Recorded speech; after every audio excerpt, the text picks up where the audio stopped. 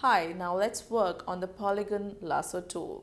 Polygonal Lasso tool lets us create selections by creating lines. We can create as many lines we want in any shape and create a selection. So let's move forward and discuss this tool.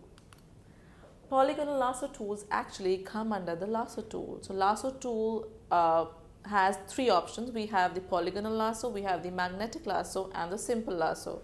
So to use all of these, we have the same shortcut key, that is L, but to move around these tools, we use Shift plus L to move around all these three tools. So polygonal lasso, as I told you, lets us draw as many sides as we need. So we have much freedom to give us a move in any direction that we need.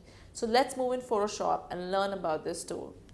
Let's start with our magnetic lasso. So it's just beneath the lasso tool, and to move to it, or we could just do a Shift and L to reach the polygonal lasso. So basically polygonal lassos basically lets us draw as many sides as we need.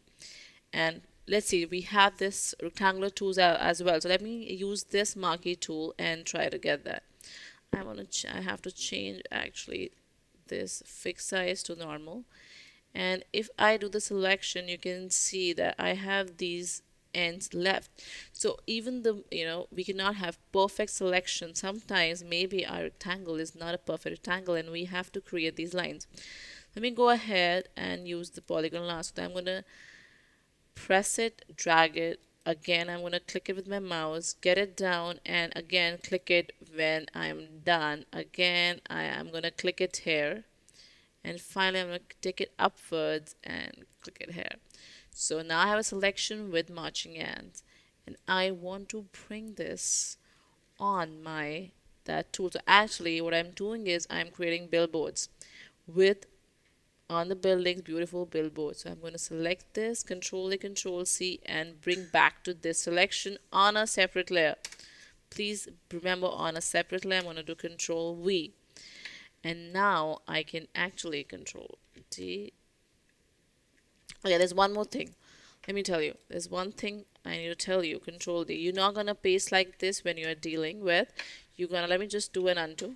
You're gonna do, remember this, I mean maybe you also do this thing, you have to go to edit, paste, special, paste into the selection. So always remember this, we're actually gonna paint into the selection.